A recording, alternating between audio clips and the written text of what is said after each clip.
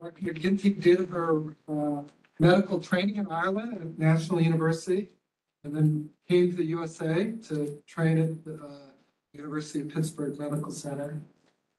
She and Dan Walsenchuk were bonding this morning over the Pittsburgh Steelers. So, and we're very community. And she was chief resident there before she went on to the Massachusetts General Hospital, where she did a fellowship in women's imaging.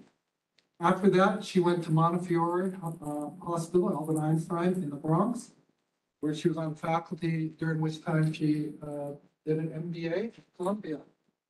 After 7 years at Montefiore, she decided to go out and do an 11-year private practice fellowship, where she became a managing partner in a group out of Long Island in Garden City, New York.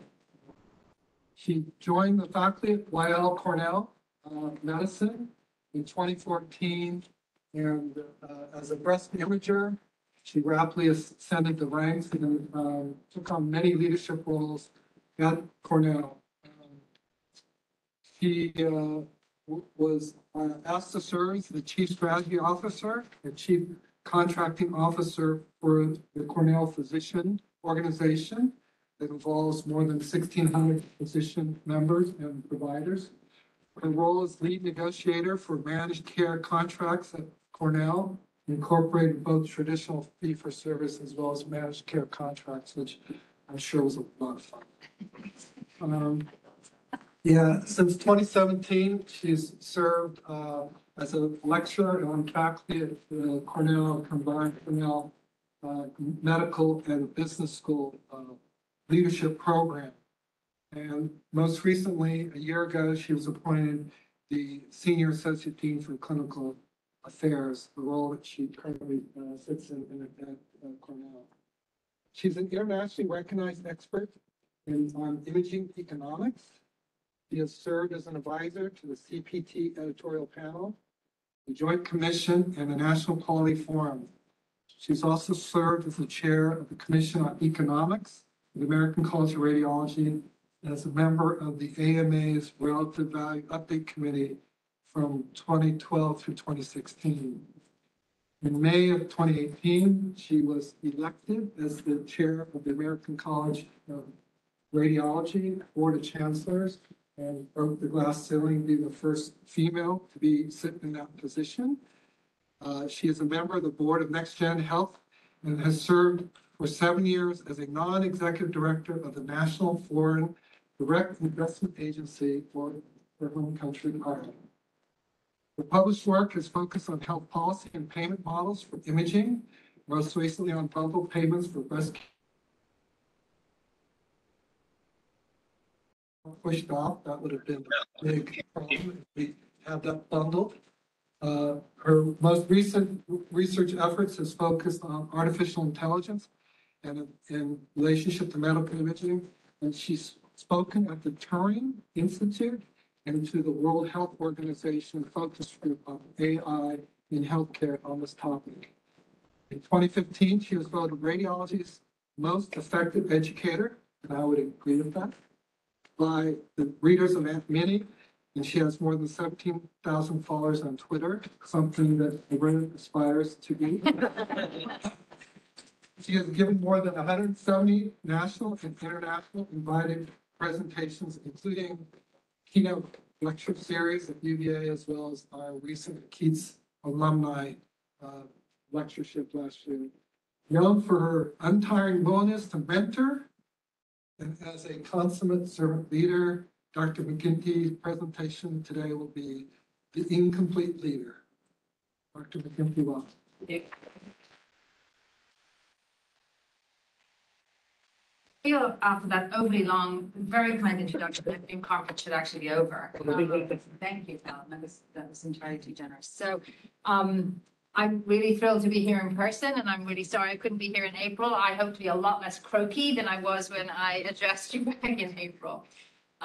So I don't have any disclosure relevant to this presentation, but I would like to start by acknowledging I'm honored to be here. I'm honored to be here and visit the lands of the Manahoac and Monacan nations. We should acknowledge that our native communities suffered theft of their lands, remain displaced today, our economic foundations from which we continue to benefit today were built in part on slavery. And my opportunity in this country and to speak to you today is built in part on these foundations. So our learning experience, I hope today, will include this recognition. So I'm going to talk to you today about leadership. Having met many of you now, I know that even though many of you are still in training, you are already embarking on your leadership journeys, whether it's as chief residents or the work you're doing in your state chapter.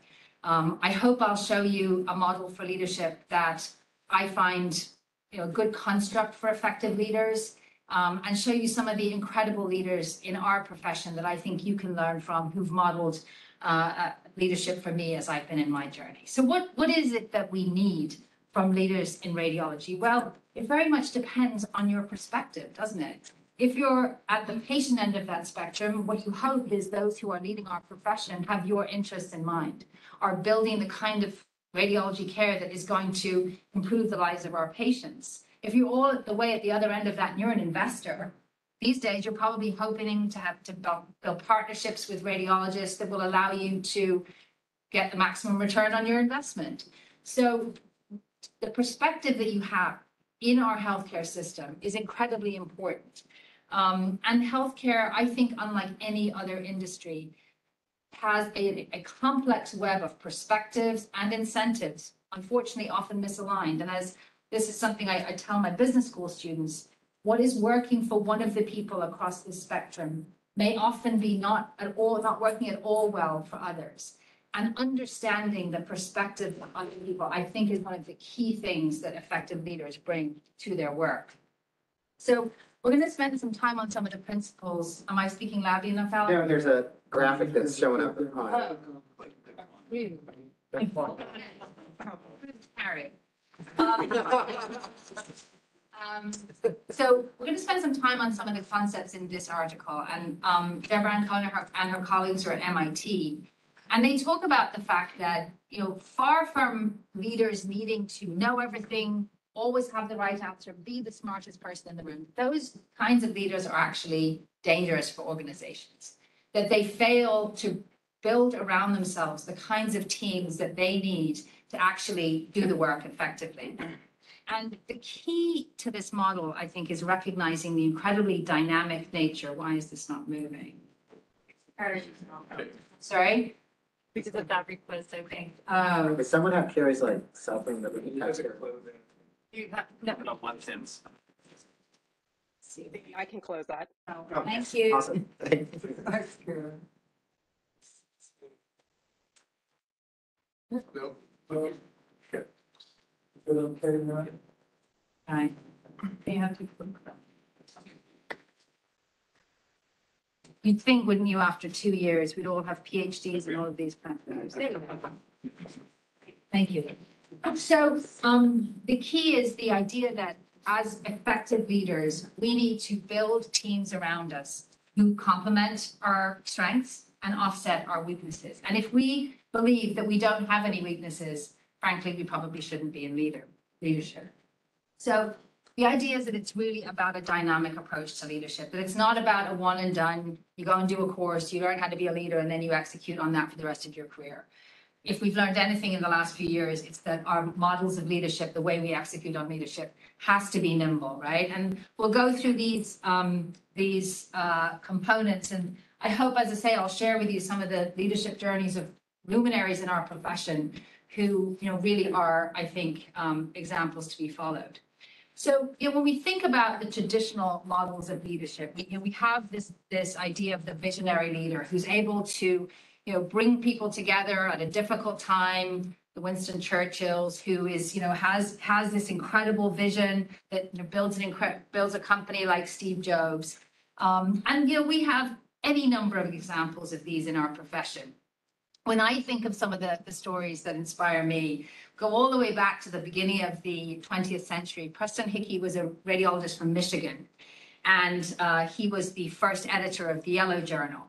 But he had a very keen sense of what it meant to brand our specialty. He was the one who, when the emerging name for us was skiagographers, from the Greek word for shadow. He said, no, we need to tie ourselves to Röntgen's discovery. We need to be called something that people will understand what it is that we do. And in a move that you could agree or disagree with, he said, we're not going to print the images on paper so people can take it away. No, we're going to put it on film. So it has to go in a light box and we get to show it. And we get to be identified as the experts who are going to actually, discuss the imaging findings with the referring physician. So a very keen sense of what we needed to do to create this idea of radiology as a specialty. These incredible women, Carol Rumack, Linda Farr, and Kay Schaefer, met together. I think they met at RSNA at a time in the early 80s when women were only 8% of the population of radiologists, when we had no women on any of the boards of any of the professional organizations, and certainly no women editors-in-chief.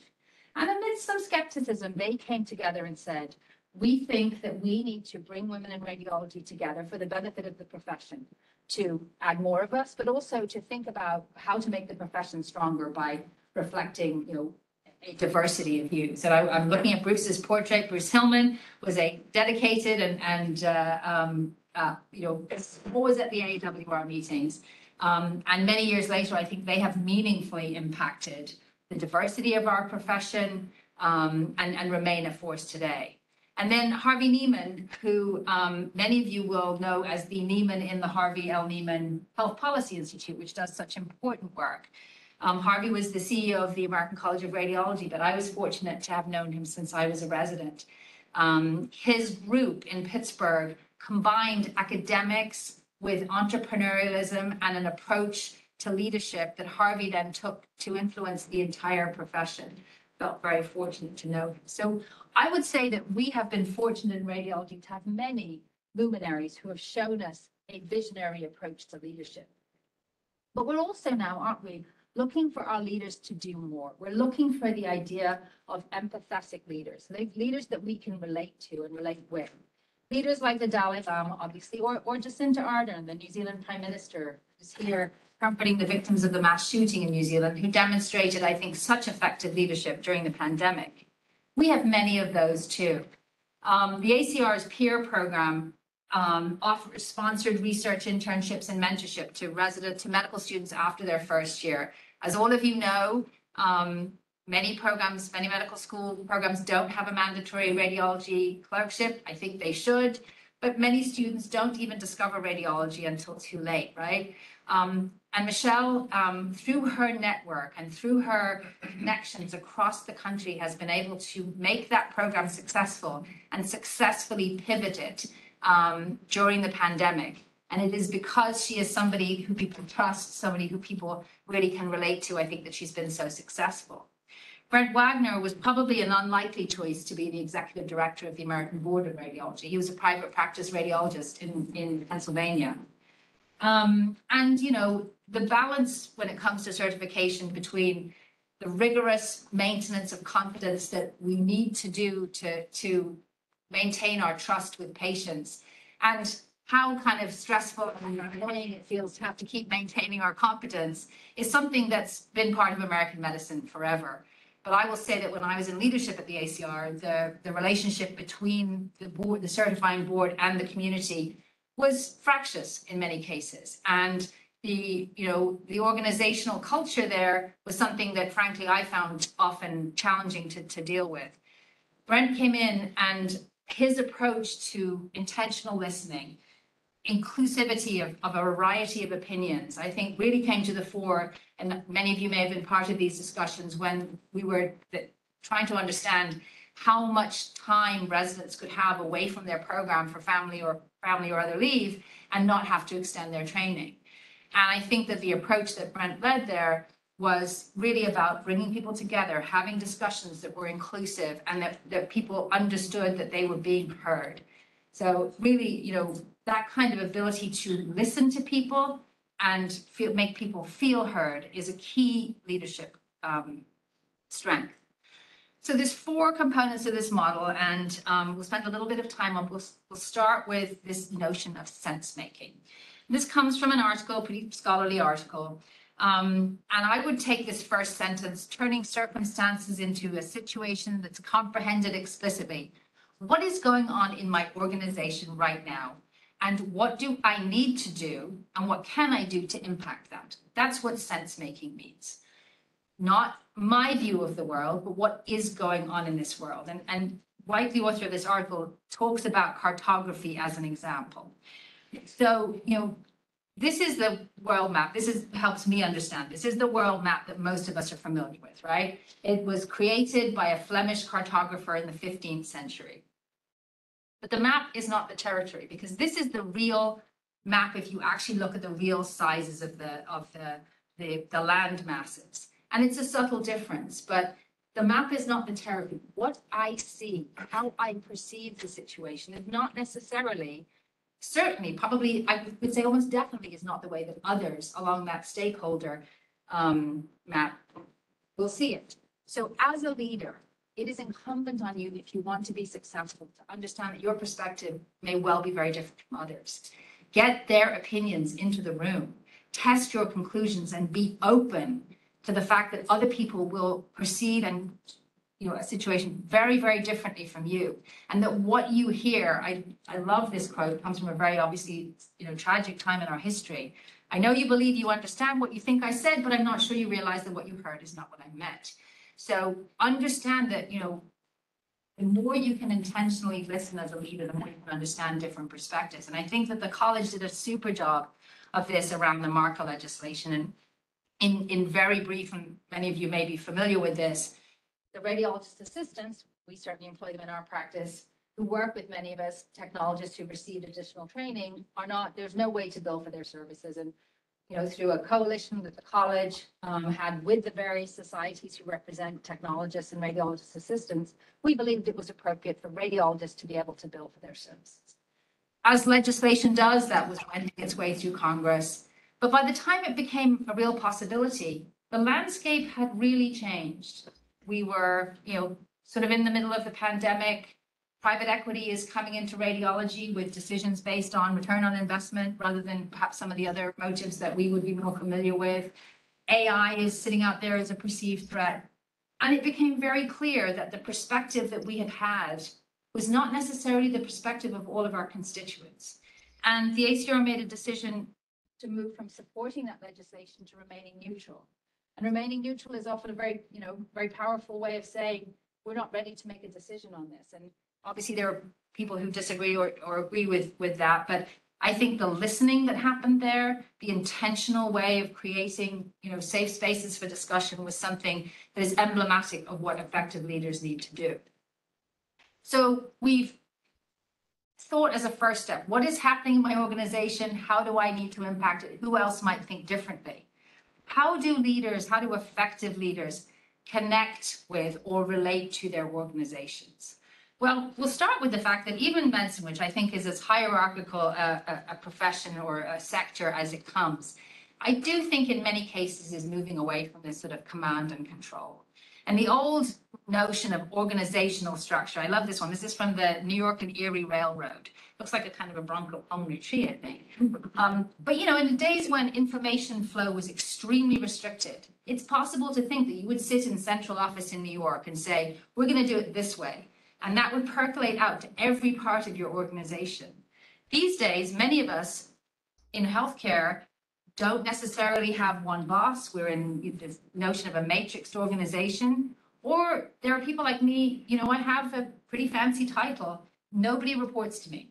My ability to impact my organization is solely based on my ability to influence it. Nobody has to do what I say.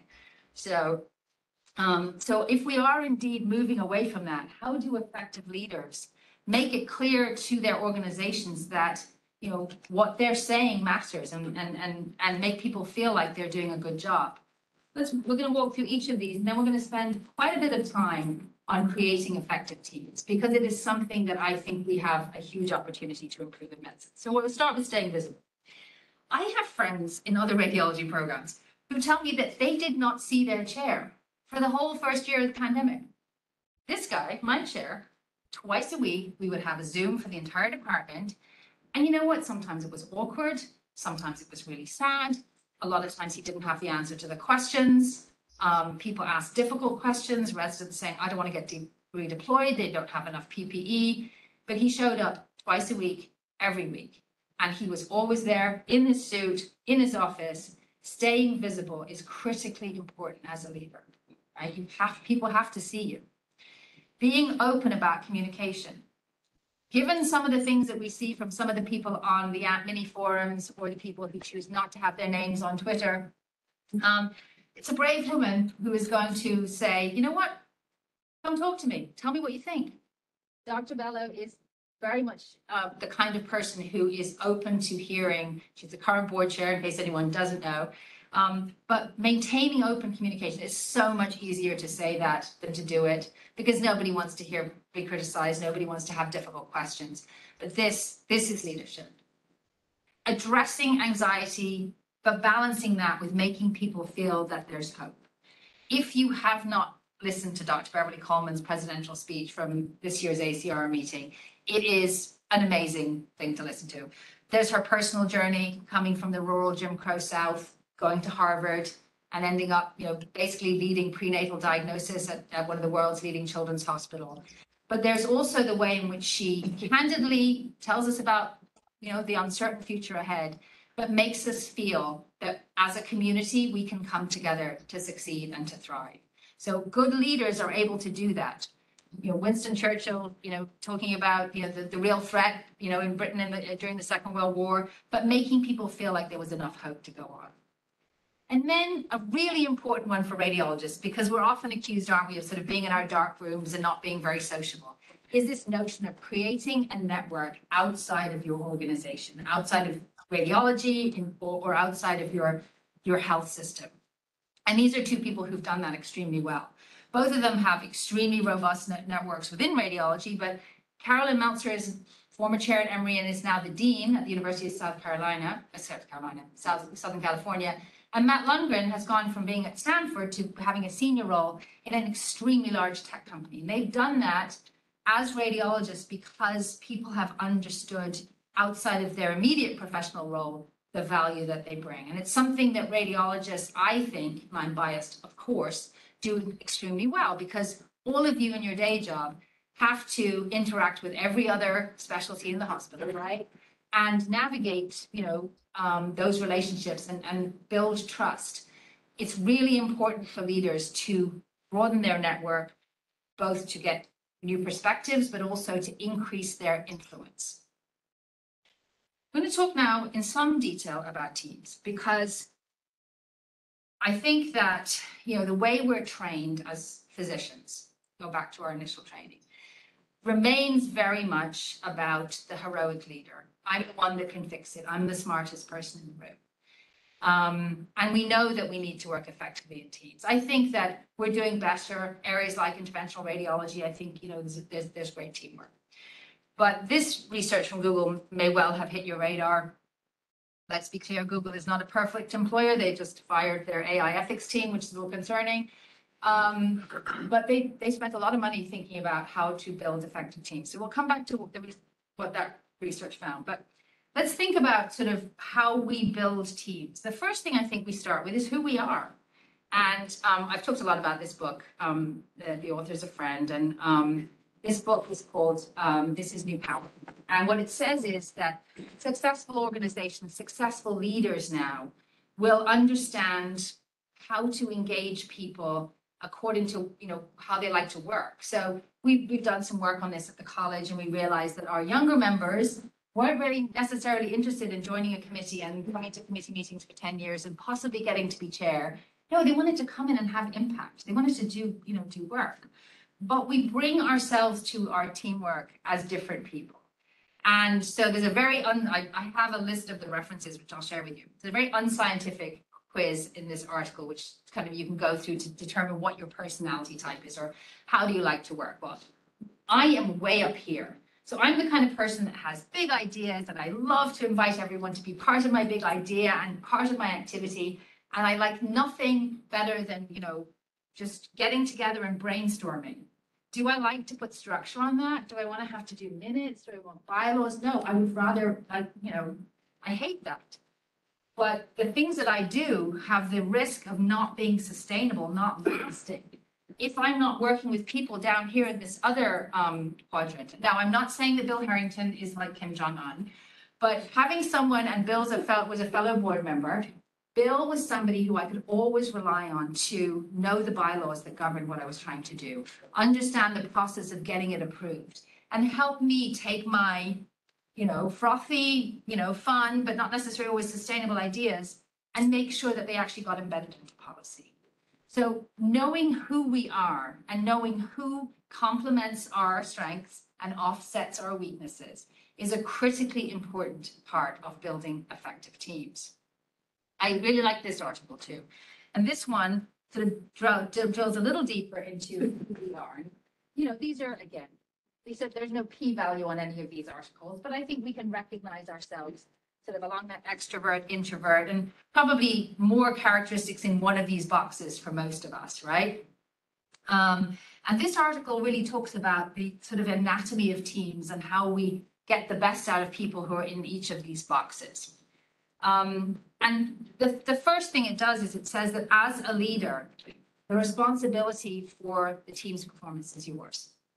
If the team isn't performing, it's because you're not composing it and leading it effectively. I absolutely agree with that. But many of us, I think, hobble ourselves right at the start, because when we put teams together, our natural incentive for most of us is to bring a whole load of people together who are like us, whose approach to the work, whose interests, whose backgrounds are like us. So we've hampered our performance from the start. So good leaders understand that, step back and say, I need a person who's going to have this perspective. I need a person whose style is this. I don't like this word tokens, but it's in the article. But if you're going to bring people who have a different perspective into a team, it's really important that you make sure that they are empowered to participate. As a leader, you need to make sure that their value is that you've highlighted their value, because otherwise they just won't feel like they're actually going to be able to participate and contribute. So getting their voice out there earlier, teams and group situations, it's so easy, isn't it, for groupthink to take hold. One person, especially if it's the most senior person in the room, says, well, I think we should do this. Who in the room is going to feel comfortable saying, I think that's not a great idea. I'd rather we do this. And if you don't, as the leader, offer people the ability to present an opposing or dissenting viewpoint, you're going to be asking for a poorer performance for your team. Jim Brink, who was my board chair when I was in Alan's position as vice chair, was great at this. The team should not know your opinion until all of them have had a chance to give theirs, right? Because the minute you've said your opinion, it's very, very difficult for people to be able to speak up. But I'm not going to ask people to say whether they're introverts or extroverts, but I think you can probably tell that, I'm an extrovert. And our leadership culture in this country is extremely biased towards extroverts. The way we teach in business school is extremely suited to people like me. But so maybe that's just what's successful. Maybe we should just have a whole pile of extroverts, right? Because these quiet people, gosh, why do we have to make an extra effort to have them, participate? Well, yes, been there, done that with this one. These are the people who are going to take someone like me aside and say, that's not going to work because of, or did you notice that in the contract? Because I think that's probably going to come back and bite us. So as a leader, especially someone who's an extrovert, you would be wise to not only bring people like that onto your team, but listen to them. Now, having them participate, and I'd love if there's anyone in the room who wants to comment on this. You have to be really intentional about making sure that the quieter, more introverted people on your team feel comfortable participating. It may be that you're saying, here's what we're going to be talking about tomorrow. I'd love to get your perspective so they can prepare. Giving people time to prepare can be key. Also, it's about not putting people on the spot about feedback. Let's be clear, the only emergency thing that we deal with is a code. So pretty much you can always wait for someone to take the idea away, reflect on it, and come back to you with an opinion. And if you do that, you're going to get a broader stakeholder engagement, and you're going to be less likely to slip up, and your ideas and your team's performance are going to be better. Relationship building, that relatability is key here. Understanding what each other brings and valuing that. But also be really aware of the stress that you place on people who are quieter. I always tell my business school students, I'm going to cold call. That's what, I want to hear your perspective. I don't want to make anyone look foolish. If you didn't do the reading, just say so. But I had one student email me and say, I'm not going to do this. I will not speak if you cold call me. We've had to find a way to build trust for me to tell her that I really do value her perspective. And we've now gotten to a thing where I can say, I'm probably going to want to hear from you on this next topic because I think you have some expertise here, and she's feeling more comfortable doing it. But then if you are a leader who is more, focused on the details and wants to get everything, nailed down, wants to make sure we can actually execute on these ideas, someone like me in your group can be incredibly annoying. It takes me about 10 minutes before I'm bored, and then I'm probably checking my email, and I might not have done the reading, although I'm pretty good at doing the reading. But how do you harness the often disruptive energy of people who are incredibly extroverted? Well, put time limits, but give them the idea that we're going to have an open brainstorming session. You're going to have fun in this session. Things like polls, and I use these a lot when I'm teaching remotely, polls and competitions to keep people engaged. It's tactical, but it's worth doing. But back to the Google research, what they found is that teams that are diverse in perspective and who are intentional about empowering people's work styles innovate faster. They see problems more quickly and they find better solutions to those problems. And this is work that was done in a business non-healthcare entity. But gosh, isn't this something we would want in healthcare?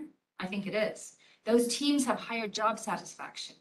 Important things that they did, going back to the external facing, they built networks by spending time with different people. We talked about, you talked about Dave Larson, who, when he's doing dinners for his course, having people switch seats in dinners so that they're not sitting next to the same people the whole time. And they tended to give equality in terms of conversational turn taking. They didn't have a couple of people monopolizing the conversation and became very skilled at understanding how people were feeling. And this is the takeaway that I think has made it into the popular vernacular, that psychological safety more than anything else was critical to making a team work. And being able to work in an environment and with a structure that allows us to be successful, I think is what we need to expect from our radiology leaders. I'm going to talk a little bit briefly though about how we build these teams. How do we spot talent? It's something I feel you need as a leader to be extremely intentional about. I keep a list, and I will tell you, Juliana, you're on my list, and it says interested in global health.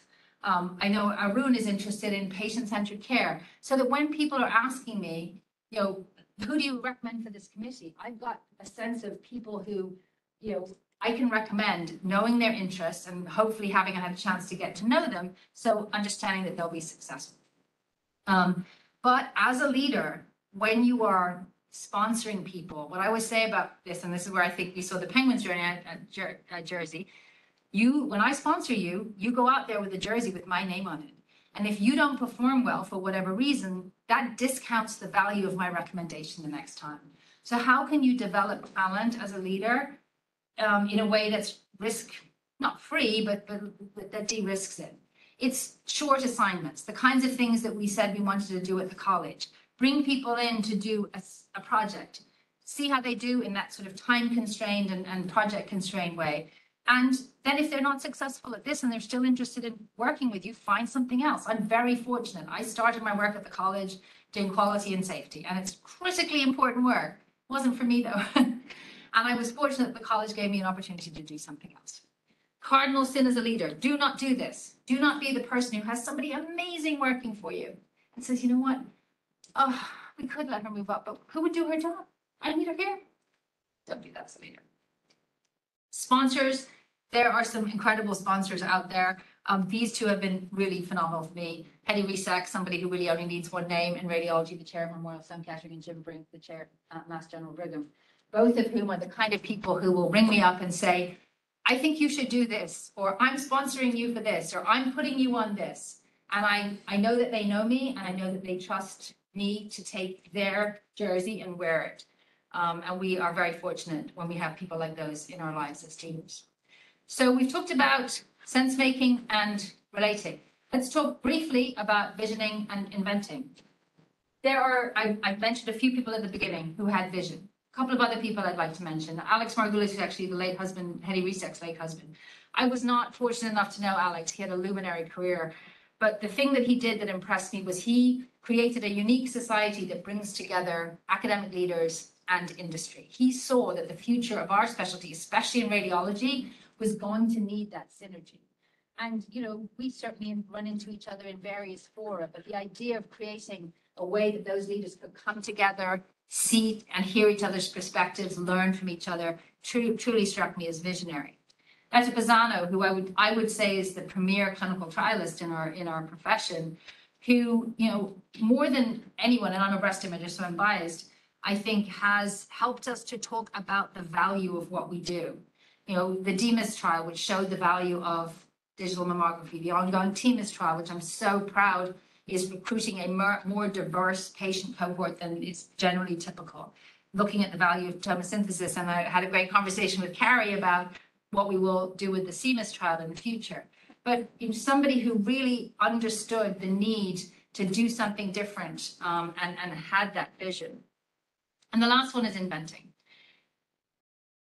Healthcare, I think, has an incredible propensity to frustrate innovation. There are so many things that need to be different in healthcare, and yet our very complex system so often frustrates that, and nothing changes. When I think of, you know, the kinds of concepts that we need to embrace to be effective leaders in really creating a new path forward, this is a story that I find inspiring. So Don Berwick led Medicare during President Obama's first term, primary care physician. This story, very briefly, the escape fire story is Montana in the 50s. It's a brush fire, and there's a firefighting team that's dropped in to fight it. It becomes very clear they are failing. There's a number of missteps, and the fire is going to overwhelm them. One of them says, what we actually need to do is we need to set a fire around ourselves, because if we do that, then the fire won't have any more oxygen to consume or anything else to consume, and we will be saved. And they did that. They basically set a fire around themselves in the face of an oncoming fire. And the point was, look, you know, we've tried a lot of things in healthcare, but nothing we have done has given us outcomes that, you know, really make it worth spending 20% of our GDP. Nothing we have done has stopped us spending 20% of our healthcare dollar on diabetes, you know, having, you know, what is it, 40 million people now who have diabetes or pre-diabetes. So, you know, who are the people who have done things in radiology that has truly disrupted where we've been? And this is an example that probably only someone who'd been chair of the Economics Commission would actually choose. This is Jim Moorfield. You might know the fellowship that the ACR has that bears his name. And without going into sort of the really wonky economics of this, there was a point at which during the birth of the RVU system, the radiology was looking at a very, very significant cut in our reimbursement, which would frankly have really, really challenged our ability to innovate because we are a technology specialty. And what Jim Moorfield and others, he wasn't alone, he was then the chair of the board, did was they said, you know what, rather than fight this RVU system, rather than sort of protest against it and give money to whatever RADPAC was at the time and try and prevent this happening, we're going to get right into the middle of it. We're going to be better than anybody else at this RVU system. And they were. I mean, the tradition, you know, from Jim Moorfield leads straight to Zeke Silva, who's currently the chair of the committee that determines the RVUs, who's the first radiologist to take that on. But he flew from his private practice in California every week to work on this. He testified in front of Congress all the time, as probably a lot of the radiology community were saying, this is terrible, just stop it, just make it go away. No, he got in and he influenced, and he and obviously colleagues really disrupted something for the benefit of our profession, and most importantly, for the benefit of the patients we serve. So, you know, we are looking for leaders who will take those bold steps, right? So, as we finish up, I love this model. I find it a very effective way to talk to my students about effective healthcare leadership, effective way to teach. It captured the dynamism that we need from healthcare leaders. It captures a way to manage through the complexity. But gosh, we've learned a lot about effective leaders, haven't we, in the last couple of years? And I really began to wonder, is this enough? Is this, as I'm teaching healthcare leadership, is that model enough? And started looking at some of the leaders that I work with at Weill Cornell. And I'm not going to recommend that book. It's not a great book, but I do like the way they talk about some of our leaders. I don't really like it all the way they talk about some of our other leaders. But anyway, they talked about people like Tony Hollenberg. And Tony, as of the end of this week, will no longer be our chair of medicine. He's going back to Boston.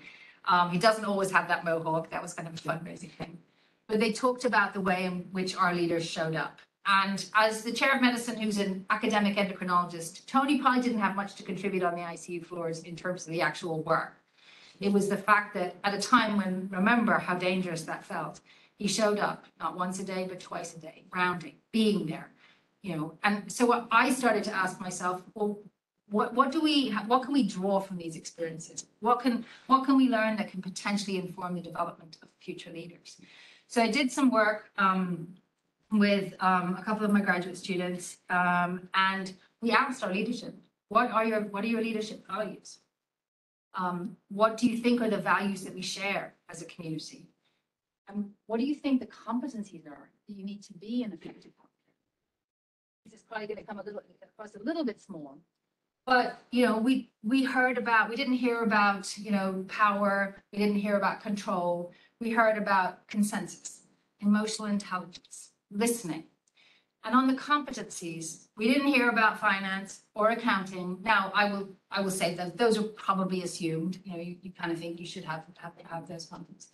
We talked about open environments, communication, values, shared values, and fostering team growth. So when I'm teaching that leadership course next year, I'm probably going to use some of that 4 capabilities model. I think there's still a lot of resonance in there for me, but I'm going to be talking about how we lead with our values in healthcare.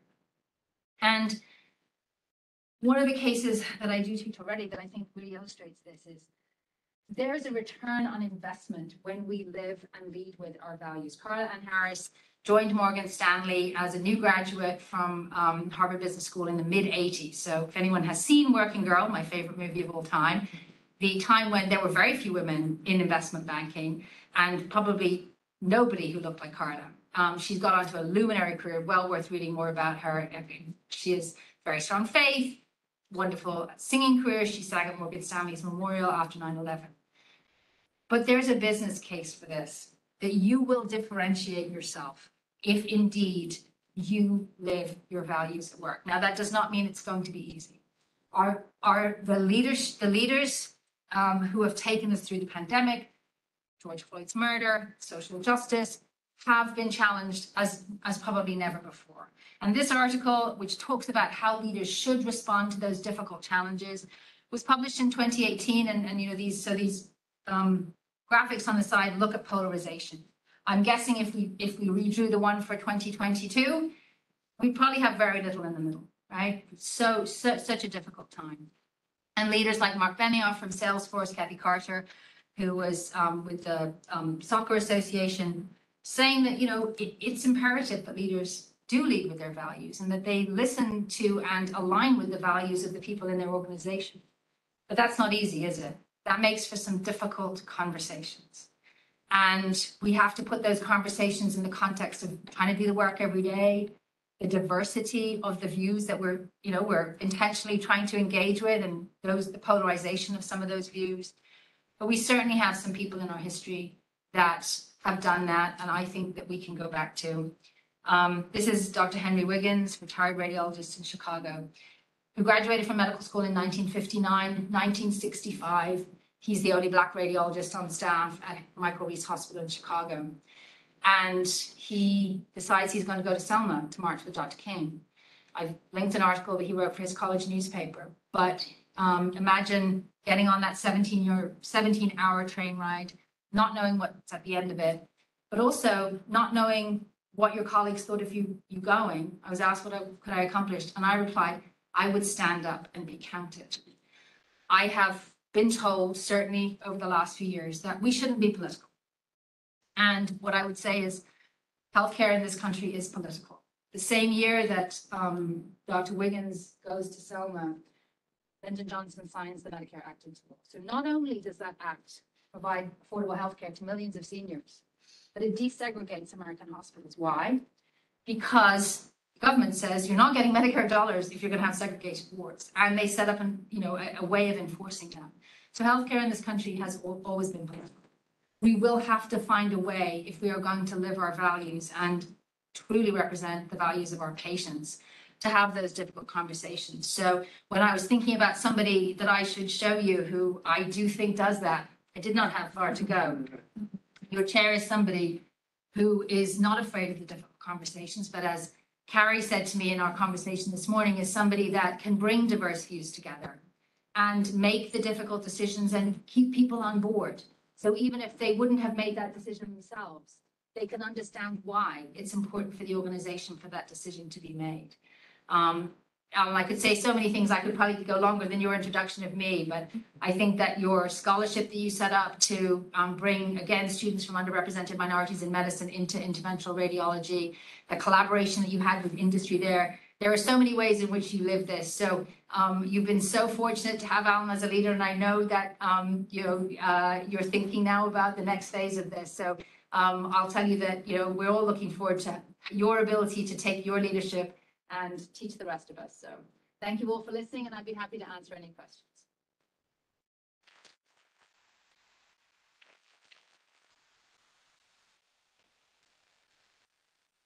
Wow, great presentation, except for the last slide. I'm going to sit up here unless somebody tells me how to get rid of it, Alan. So questions for Dr. McGinty. She covered a lot of ground, a lot of deep thoughts in there. And I have on the last slide I have a QR code, so we'll put that up. And so I think living and leading through your values are critically important. How do you manage in your various leadership roles when you come across leadership whose values are diametrically opposed to your values, and trying to reach a consensus to getting to a yes or something that is reasonable? I would say that it's extremely rarely that I have been in a situation where I have felt people's values were different, were diametrically opposed to mine, but I certainly know that people's belief systems or priorities would be different than mine. Just even sort of the day job I had where, I'm negotiating with people who work for publicly traded insurance companies who are tasked with, who have a fiduciary responsibility to create shareholder value, but the people that I'm negotiating with aren't bad people. They're just incentivized in a different way. So I think understanding people's incentives is always important. The building relationships is always important. And, I think it's one of the real privileges that I had as an ACR leader was, and I tried to prioritize it, was going around the country and meeting people so that when I was in leadership in the college, I knew people. And I knew that I wasn't talking about a faceless group of people. These were friends. These were people whose views I might not agree with, but I certainly respected. So I think it's listening, it's respect, it's relationship building. But I think when you get down to the nitty gritty, right, you can't dance around this question. You have to decide what you want to do as an organization. And I think, that's where things like strategic planning are so important, because that's where you do the work to say, what does our organization stand for, right? I sit on a public company board, and we have to be very clear on shareholder value, but how are we going to create shareholder value? So that everything we do, because Wall Street's looking at us every single day, has to say, were you doing what you said you were going to do? And it's no different in healthcare. If we say we're going to put our patients first, are we doing that? Does every decision that we make, can we tie that to what we're doing? All right. So inspiring talk as always, Geraldine. Thank you for joining us at UVA. We spoke about values at the end and industry and all these strategic planning groups. there were a series of articles that came out in the Times in the last couple of days about what McKinsey did for a group of hospitals to basically increase revenue. And McKinsey is classically thought of as, housing some of the most intelligent, most creative minds, a lot of the leadership kind of qualities you talk about. But despite all the lip service to how do we improve the patient experience, how do we provide greater value in healthcare, that's just not happening. And each of these so-called disruptive forces, CVS entering in, what Jeff Bezos and Amazon are going to do, it doesn't change. It still ends up being a predominantly profit-driven, shareholder value, basically strategy that every healthcare institution from the top down, and I mean, it is not an easy question to answer, but what will it take to start to disrupt that current model? I think that we have to start with a medical profession and a medical leadership infrastructure that reflects that better reflects the communities we serve. Because when we do that, we bring that diversity of voices in, then I think we make decisions differently. I'm not saying that's a panacea, but I think that's something we've left on the table up to now, right? The medical profession and the healthcare workforce is generally as diverse, if not more diverse, than the population it serves. Leadership doesn't look like that. When you have a hammer, everything looks like a nail. I always tend to look at things through a payment policy lens. We get the healthcare we pay for, and we pay for service, and we pay for procedures. We don't pay for, managing social determinants of health, or at least not at scale. So we have to think differently about how we finance healthcare, and I recognize that's extremely disruptive to radiology. But I think that the conversations that we are starting to have now about the value of what we do, the work that ETA is doing with TMIST, or we're doing a lot of work on this with the sort of international radiology community on how do we actually codify the value of what we do? How do we have been late. Lazy is a strong word. We really haven't been good enough. And Carrie and I had this conversation about contrast mammography. What should we use when? What's the added value of another test? Just because we bought a new piece of equipment and we publish a lot of papers saying it's really good at doing this, are we going to stop using the other piece of equipment? No. So we need to be more rigorous about talking about the value of what we do. We did some work for a Lancet commission that Hetty led on the value of imaging in cancer, which you would say, well, duh. But in lower middle income countries, when you're making difficult decisions about funding roads or schools or healthcare, what are you going to invest your money in? We had some folks at the Harvard School of Public Health model for us. $170 of productivity gain for every dollar invested in imaging infrastructure. So there's value in what we do. Maybe we're going to have to spend a little bit more time and energy justifying that value, and maybe it'll be difficult. But I'm confident that we will be able to do a Jim Moorfield on whatever payment system comes out and be okay. And maybe one more question for Geraldine. Any other questions? I'll ask a tougher one. Okay. That was pretty tough. That McKinsey article. I hope nobody has friends with kids. So it's building on what Arun asked. In the last decade, the number of people involved in healthcare have gone up, but relatively speaking, administrators have gone up significantly more than the number of physicians. At the same time, administrators' compensations have gone up close to 3,000%, and physicians' compensations have not gone up nearly barely double digits when you allow for inflation. How do we reverse the trend of the MHA and MBAs spilling off some of the money towards, because no one comes to see the MBA or MHA to the hospital, they come to see the physician. How do we sort of change that discussion? So we spend about 8% of our healthcare dollar on administration nationally. And you could say, well, we have to spend it on administration because the payment system is so complex. But I would ask you to think about it the other way. I think we accept that administrative cost because we still think there's an upside for us in the payment system as it is. So we I'm saying we, very, very large.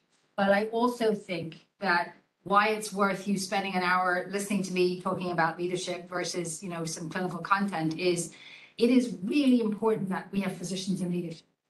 There's some work that people, Tom Lee, Toby Cosgrove, who is the CEO at Cleveland Clinic, have done that show that health systems with physicians in leadership, and not, again, not that we're the smartest in the room, we have to, you know, we have to work in effective teams, but health systems with physicians in leadership outperform those that don't have physicians in leadership. So it's really important that we invest. Not everyone is going to want to run a health system, but we absolutely need physicians at the table to make the strategic planning and investment decisions that are going to get us towards something where we're not spending a ton of money and where we don't keep sort of trying to wring a little bit more upside out of a frankly broken payment system and actually create a payment system that delivers better value for people we've sworn an oath to serve. That may tie to your topic about leading with values, because I think physicians are wired with different value sets than business-minded people. You know, I wouldn't generalize. I've seen some pretty skanky positions. But, you know, we, as I say, have nominally sworn an oath, so it's incumbent on us to. So, on behalf of the department, I'd like to give you a small gift. No, what you guys have. So this is a really small gift, but I'm hoping that you and John enjoy that. They're little Scotch whiskey glasses with the UVA. You know, as well. Yeah, Thank but you. thank you so much for coming to visit us. Thank you for having me. Thank you for listening. Thank you.